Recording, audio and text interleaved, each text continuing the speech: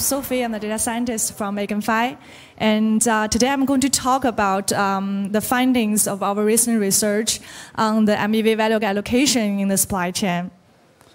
So first, let's define what is MEV first.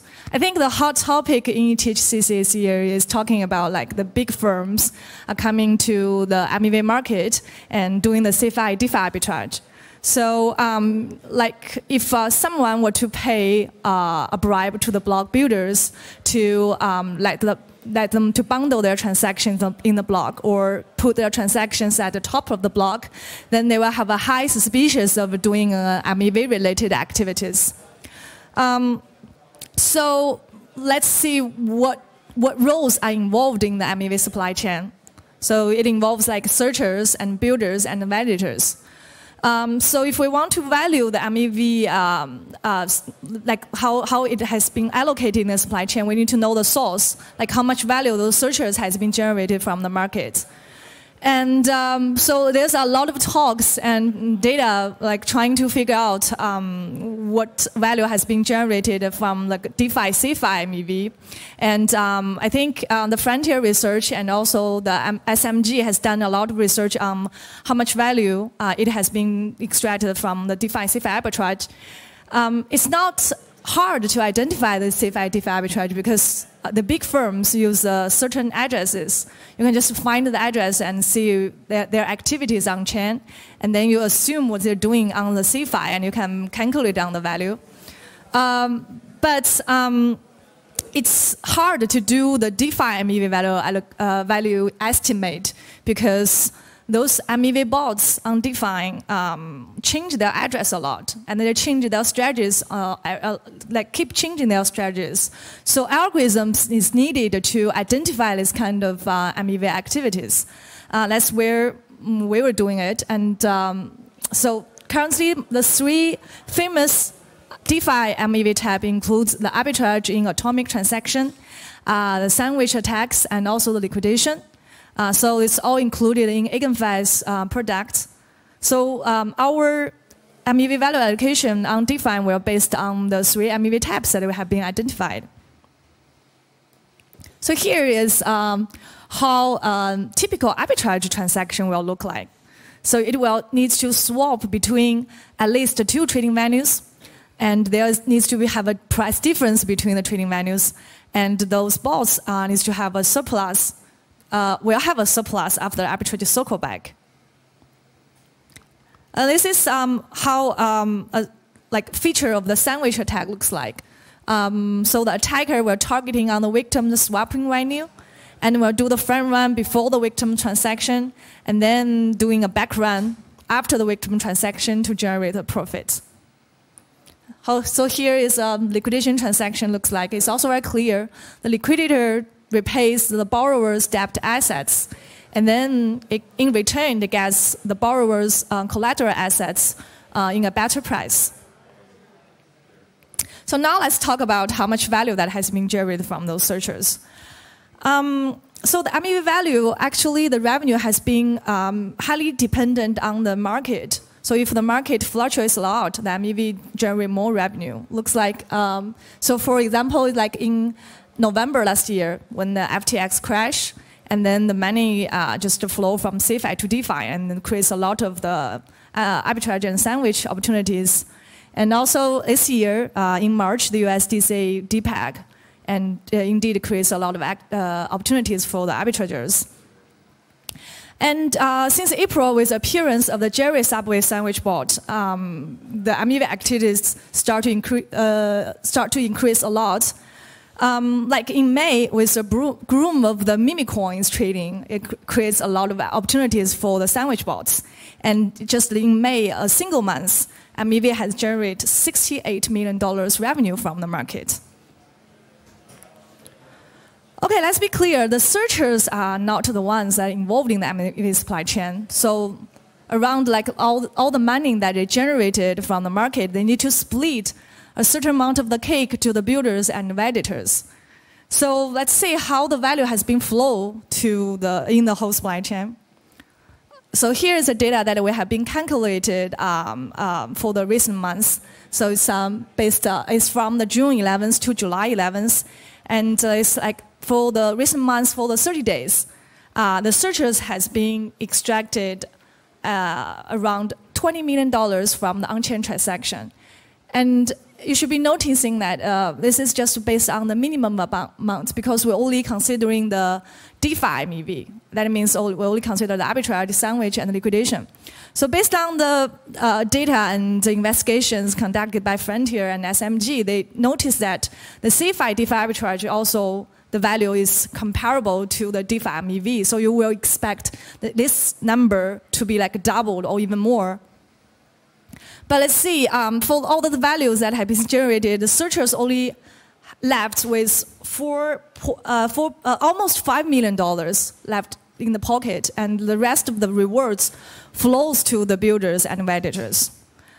But the builders only keep like $1.5 million profit in the pocket, and the rest flows to the validators. Looks like you can see the validators just gain a profit of $16 million revenue from the MEV market. And from the regular transaction, it's like $19 million. So it's like MEV accounted for almost half of the validators' income currently. So what's the MEV allocation market looks like 4 months ago at the beginning of this year, and how the situation has been changing from the beginning of the year? It can be so. Here is like the data we calculated this year from January and February. This is 2 months data. So the searchers gained a profit of $7 million in 2 months. But look at the builders' profit. The builders is like work as a non-profit organization. So it's like two months, only $0.2 million left for their pocket, and the validators get most of the money. So here I have separated with different colors of the transfer from the builders to the validators in black color and purple color here. Indicates whether for that block, whether there's a direct transfer from the block builder to the validator. So I want to mention is the builder's behavior pattern when they trying to communicate with the validators. So for those builders, for the MEV boost typical behavior, there will be a transfer at the end of the block from the block builder to the validators. That's a typical MEV boost behavior, right? But for those builders that gain zero profit, or they were subsidizing the validators, they may set the fee recipient of the block as the validator's address. So all the block building's income, including the priority fee and the builder's payment, it doesn't flow to the builders, just go directly to the validator's address. So based on the behavior between the builders and validators, we have clarified our data into 3 different kind of classes. So the first class is like the MEV boost typical behavior. So builders pays to the validators at the end of the block. And you can see from the data here, this class, the builders belongs to this class, has the profit has actually increased a little bit. So from the beginning of the year, it's only like $0.2 million profits, but now it's 1.5. Even though it's still like very small amount of the cake, but it's increasing. And the second class would be the builders. There's like for that block, there is no direct transfer from the builders to the validators. So the fee recipient is a validator address, and we don't see any information in the extra data of that block, which means that this kind of block is built by the validator without connect to the relay. This doesn't change too much from the beginning, compared with the beginning of the year. And the third class is what I want to talk about today, which means the builder set the fee recipient as a validator and leaves the messages at extra data. So you know that this is built by a block builder, but just to see the block and the fee recipient is just the validator's address. And we were decoding on the extra data and see which builders are doing this. So here's the results. Looks like the Beaver are the ones that are doing the most of this kind of action, block building. And the rest is like Titan, Bloxroot, and Builder 6.9. So they are the ones that were acting like that. So the action of changing the fee recipient as a validator, that means giving up everything for all the income from the block building to the validators. So this kind of action could be oriented from the two reasons. One is that the block builder is doing the trading themselves. So in the blocks, they do have the transactions that they were trying to gain some profit. So they don't care too much about the income of block building, and then just to generate profit from their own trading strategies. This is a possibility, one possibility. And there's another possibility that those builders are doing validators. So they're now separated, the same role. So we don't know. I think maybe the first situation could be more possible, but you cannot deny the possibility of the situation too, that the builders are the validators. So I think it's a good topic to investigate further. Okay, so that's all the data I'm hoping to show everyone about the MEV allocation in the supply chain.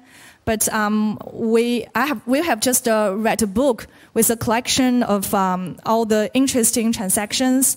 If you want to know some new MEV strategies, and you want to know some trading strategies like those bots were doing, and also some on-chain attacks, you can scan this QR code, and it will lead you to the booklet that we have just written with a collection of interesting transactions. So I hope you'll find some transactions that matches your interest. Okay, thanks for listening to my presentation.